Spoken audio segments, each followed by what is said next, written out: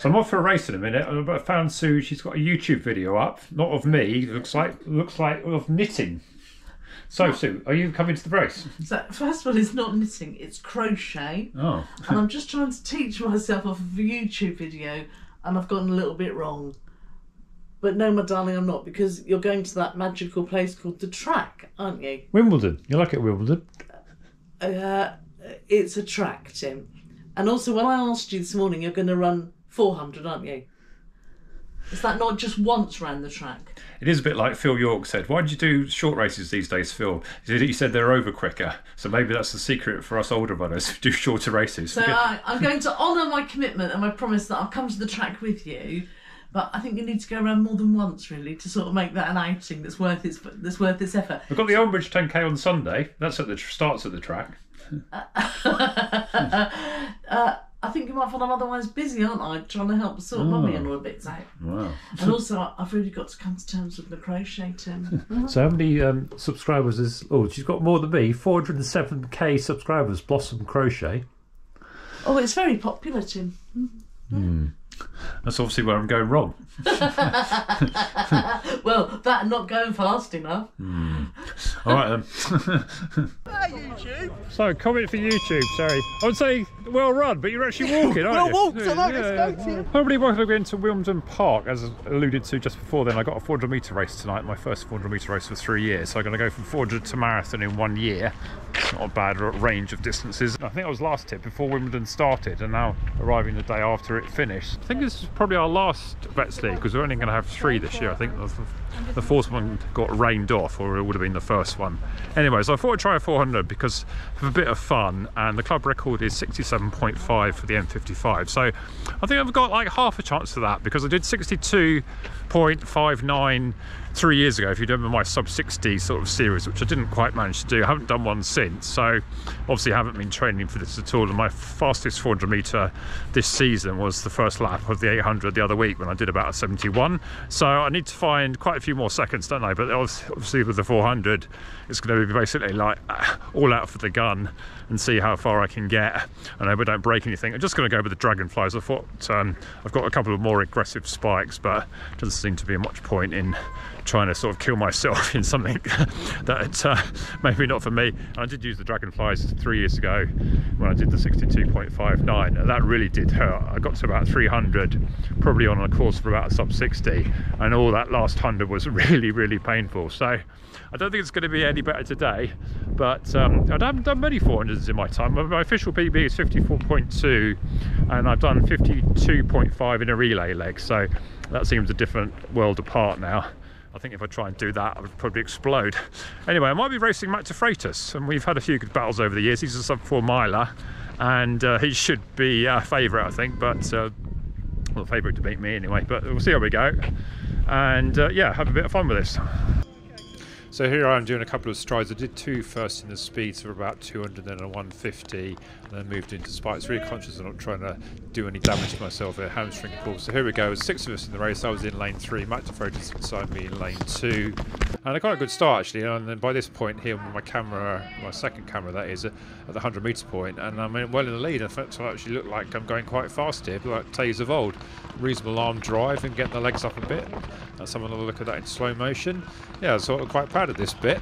Pity that Matt sort of caught up with me and went past me with about 150 to go, I'd say. Yeah, he beat me by about a second, but I think he was being a bit cagey because he was also doing the mile later on, but I decided not to bother. So here we are, Matt there in yellow, me black, and the guy in Epsom in lane 1 in 3rd. So we were quite far ahead of the next 3, but it was quite a nice competitive race for a change. So 400 done. I think it was banging on the club record, but I'm not sure whether it's going to be just outside. I think it was self-timed just a fraction out, but I might have stopped my watch late, so it'll go down to the 10th, I'm sure. But yeah, I was sort of in the lead for some of it, and then Matt de Freitas, canny old opponent, sub 4 miler, just had a bit more in the tank down the home straight. So in the end, I think he won fair and square, but I felt I did as best as I could there.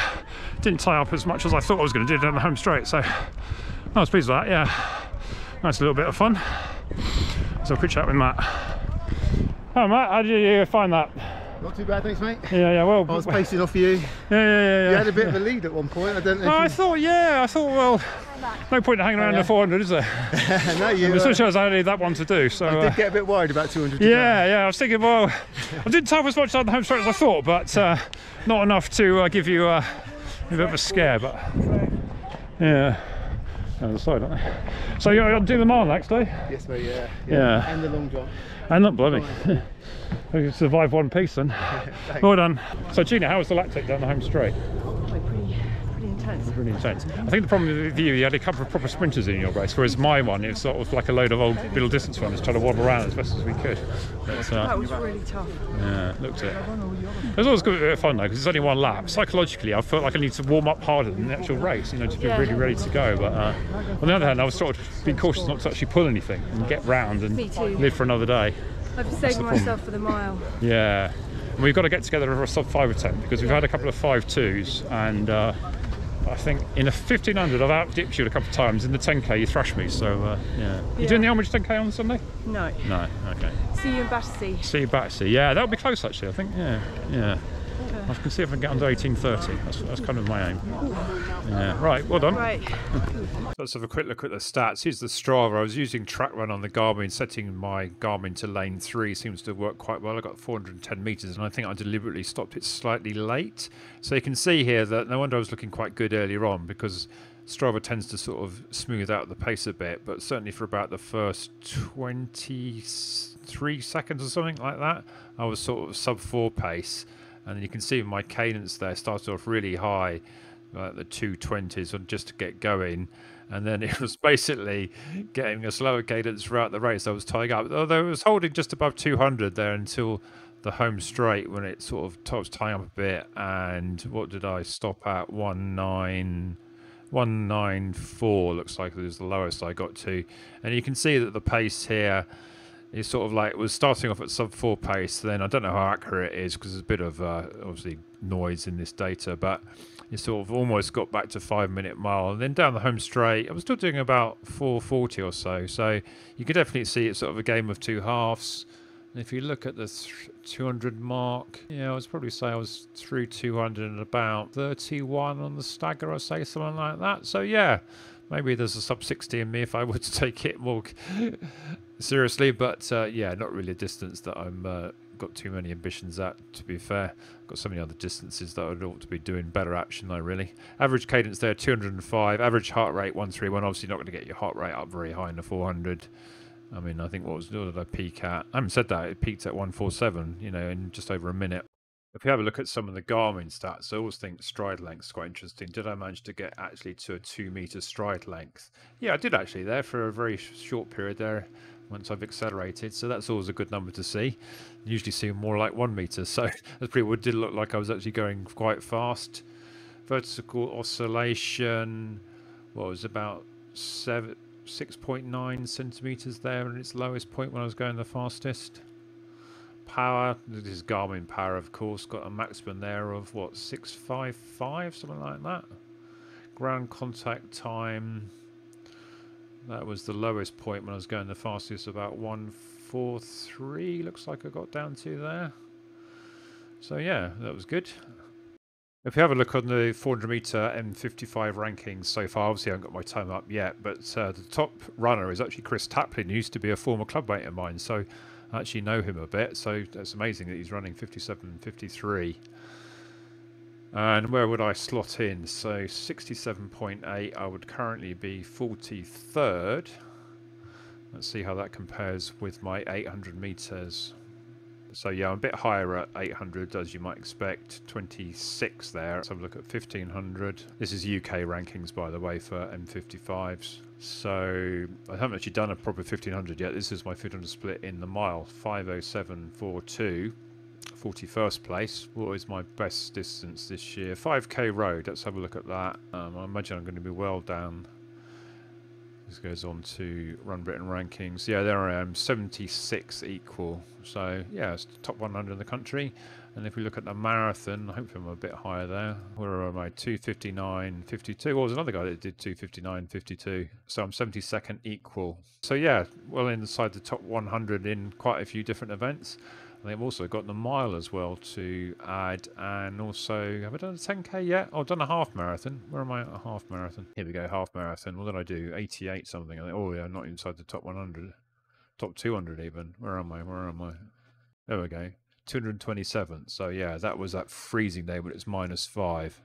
So yeah, not one of my best runs. 10 miles. I've done a 10-mile race. 66, 17, 85th. So as you see, I've got quite a few range of events this year. Also, I've got the mile as well. 16th mile on the track. Obviously, not so many people do the mile. I've also done a 3,000 on the track. That's probably not so good. 11:22.1, 63rd. So yeah, it looks like on rankings in major events, I think my 800 is my best. But the 400 was quite credible, wasn't it? For sure. So yeah, I've got a good range of events from 400 to marathon. And I've got a 10k coming up on Sunday, so that would be good to register a 10k. Can't unfortunately put the 5 miles in from the Claygate 5 because it's not licensed raced, unfortunately. And I haven't done a park run yet either, so yeah, a few more events to do. If we look on age grading here using the Howard Grubb page with the World Masters Association 2015 factors, so let's throw in a 400 age 56 at 67.8 and we get 76%. That's not too bad, is it? And then 227.9 in the 800. Yeah, 82.66. So yeah, definitely better at 800 than 400, aren't I? But not bad for a marathon runner doing a 400 as well.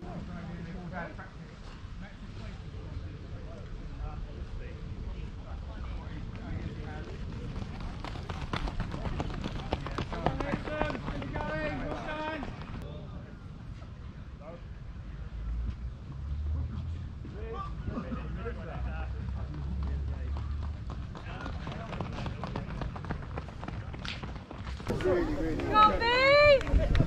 You say so! Very fast. There's a fine line there before. Exactly.